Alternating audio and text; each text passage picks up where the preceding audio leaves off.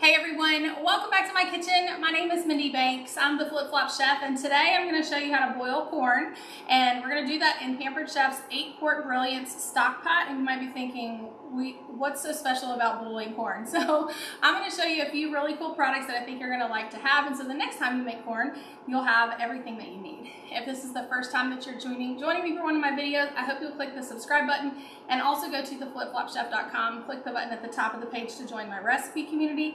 I have thousands of recipes there and I give away every single week. So let's go ahead and get started. I have my 8-quart stock pot on an induction burner here.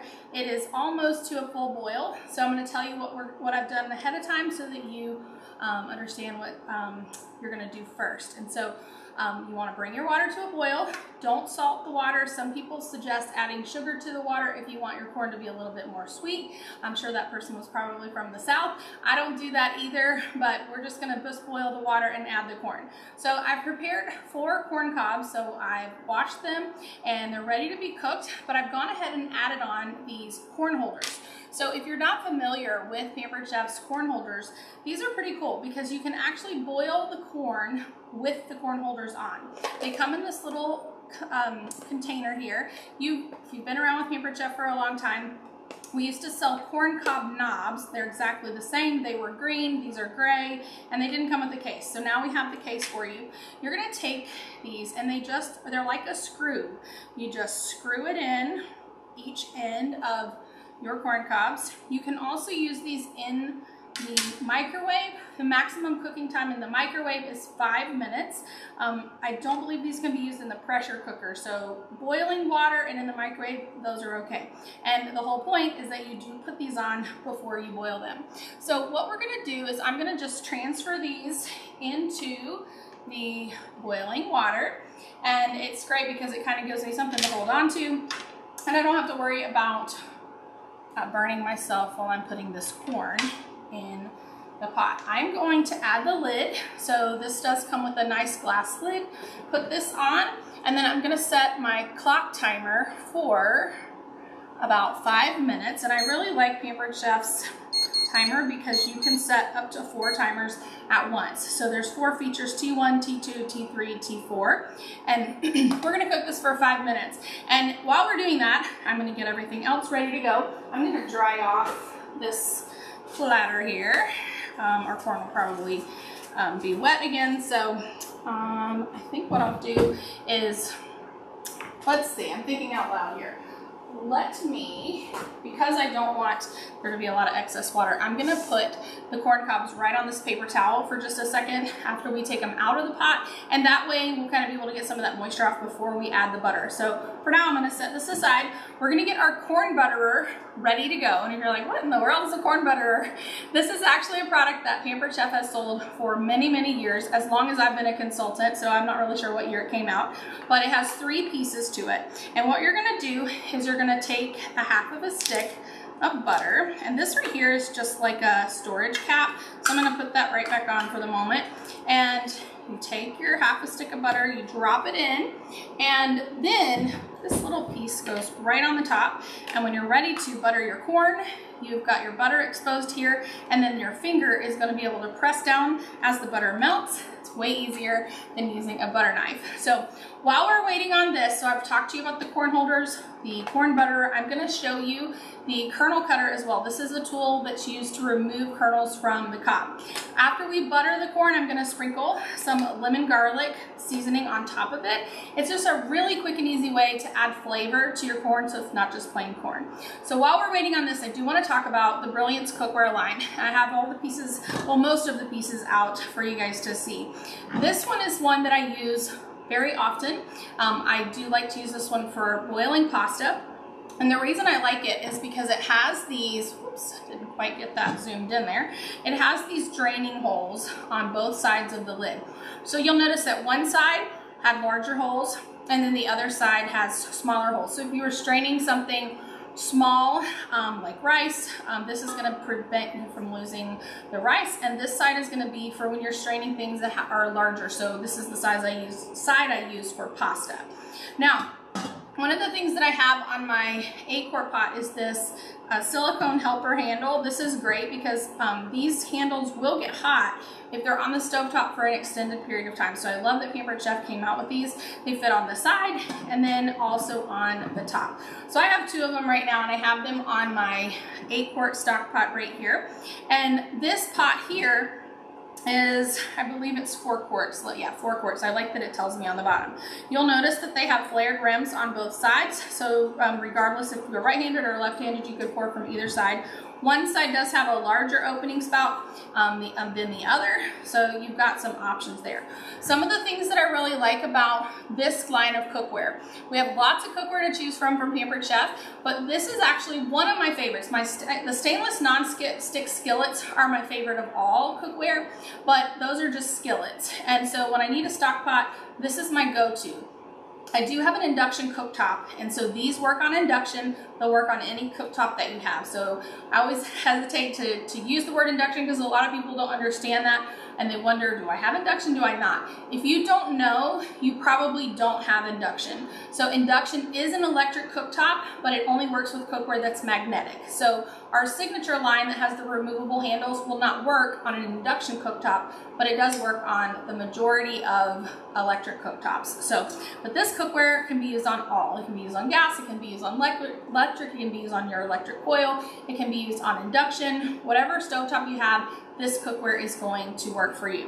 So this is the 4-quart, and I use this one mostly for pasta. We've got just about a minute left, so I'm going to really quickly tell you about these pieces here. So this is the smaller version, has the same features, with that glass lid and the same straining features, larger holes on one side and smaller on the other. And this one is a 2-quart. So we have the 2-quart, the 4-quart, and then this is the 8-quart. We also have a couple of frying pans. So this is your 8-inch and this is the 10-inch. So you have a couple of different options for the cookware.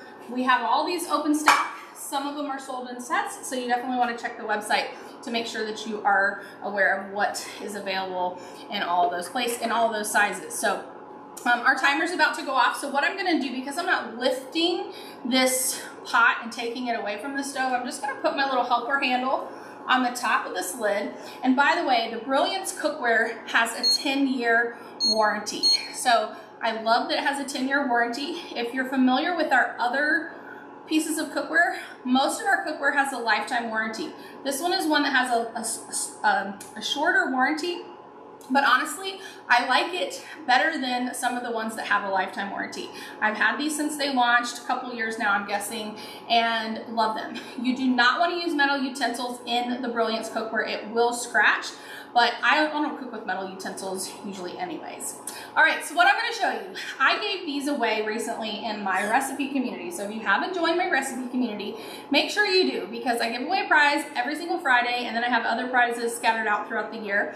But one of the things that people were most surprised about was that these oven mitts, you can actually use them by putting your hand into the water. So that's the whole reason I'm doing this demo today, to show you guys how you can place these into the hot water and pull your food out. Now, I would recommend that you rinse these off or wash them with soap and dry them before you do this, just so that they are clean, so that you don't have the germs from whatever else you've used it on. But you can actually put your hand down into the pot and pick up your corn. How cool is that, right? So how many of you would put your hands in a pot? And if you feel like it's too hard to just grab it with one, you can actually use 2. So I'm just going to sort of shake these off a little bit, place them here and here. And let me turn this off. And look at that. I didn't have any water come through. I didn't burn myself in any way. I'm going to take a couple more paper towels and just dry these off. And then we're going to put some butter on them. Get this paper towel off the bottom here. Oops. I want these to look pretty, right? So I'll take a picture too after I go off camera. So I'm only going to use the kernel cutter on one side so I can still have a pretty picture, okay? So this is the corn butterer, and you'll see, zoom in so that you guys can see this better here. There's like a little indentation here, so that shows you where to hold this on the corn. So which direction. So I'm just going to rub all around. And then you're just gently pushing down on the corn butterer. And adding as much as you like. So get these nice and buttered. And then, you can never have too much butter, right? True Southern girl here. Okay, so then what we're gonna do is, I'm gonna take my lemon garlic seasoning, and I'm gonna just shake some of this over the top. I'm not measuring. You can do as little or as much as you like. Hopefully I'm not getting too much steam from the corn. All right, this is my boy's absolute favorite seasoning is the lemon garlic. So whenever I grill them chicken, usually once or twice a week, I grill a bunch of chicken and I'm always like, what seasoning do you want? And they both in sync just say lemon garlic. And so that's one that they love. All right, so let me show you, let me grab a small bowl because I didn't have that out. And I'm gonna show you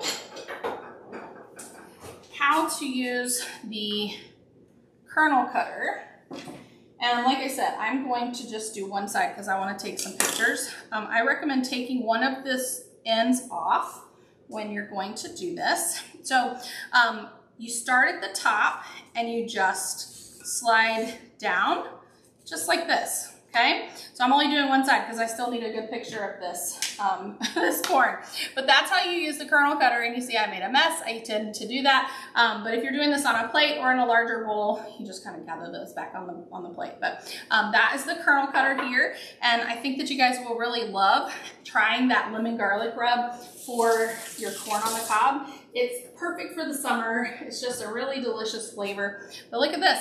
You have your fresh corn on the cob, boiled in Pampered Chef's 8-quart stock pot and retrieved with our oven mitts. So a few other ideas for using those oven mitts in a hot environment. It's great for pulling lobster out. I've never done that because I don't cook seafood or eat it. And so I rarely cook it, but I don't usually eat a lot of seafood. So lobsters, you can use it to take ribs out. You can also use it if you are picking up a large piece of meat from the grill. Just make sure that it doesn't come in contact with the flame because you don't want to burn this. It is silicone, so it's heat safe to over 600 degrees, but you don't want it to come in direct contact with the flame. Another thing to keep in mind, if you're going to be using these submerged in water, make sure that you don't ever use knives when you are holding something closely with this because you don't want to cut the end off. These are also machine washable, so they're very easy to clean. And I chose to do this video today because everyone in my group was just so shocked about all the things you could do with an oven mitt that they didn't know of before. And another suggestion, if you have a large platter or a large stone or a pan coming out of the oven, you can actually use this as a trivet, and it fits nicely for a long pan. So I hope that you guys got some great tips today, and I have more videos coming, and I look forward to seeing you guys soon. Bye everyone.